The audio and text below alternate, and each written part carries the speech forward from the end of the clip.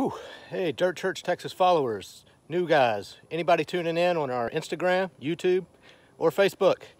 This is Jay with our Sunday Focus. I'm out here, been around for a couple hours. I'm doing a bit of a cool down lap now after a little group ride in Sugar Land, Texas at the Brazos River, New Territory, Fort Bend Mountain Bike Association, whatever we're calling it these days, trails. These trails are great.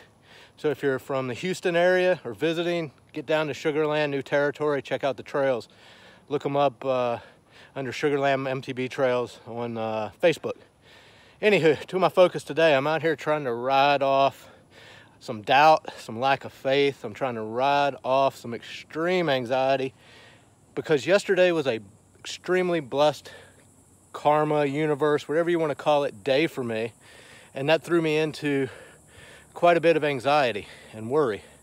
And that sounds weird, doesn't it? That doesn't make much sense to a lot of people. But when you have anxiety or anything like that, PTSD, especially as military veterans, we want to have everything in a certain order. We want to control it. We need steps, and we need to know that we have it under control.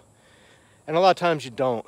And, yesterday was a blessed day. I have this wonderful real estate agent. I'm having to move up to the north side of Houston. So you'll probably see me at Cypress Creek before long. And I got this great agent, and he's doing a great job and all that good stuff. But he was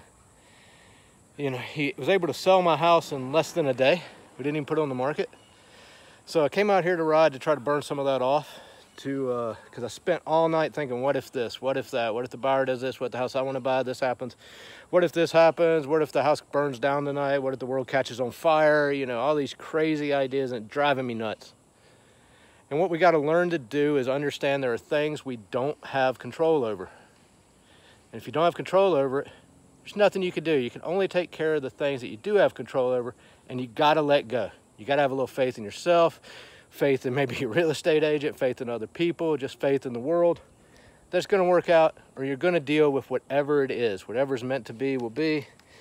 And that's what I'm working on today. So, hey, join me this week. Try to pick a couple of things. You won't be able to do it all at once. A couple of things that you can't control, that you're stressing over, and let them go. Then get out there and shred life and enjoy the ride. See you next week.